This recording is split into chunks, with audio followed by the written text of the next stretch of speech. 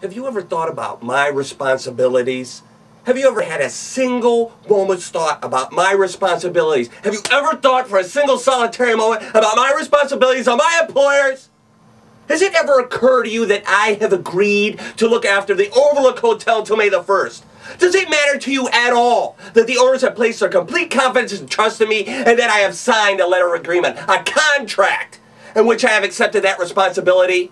Do you have the slightest idea what a moral and ethical principle is, do you? Has it ever occurred to you what would happen to my future if I fail to live up to my responsibilities? Has it ever occurred to you? Has it?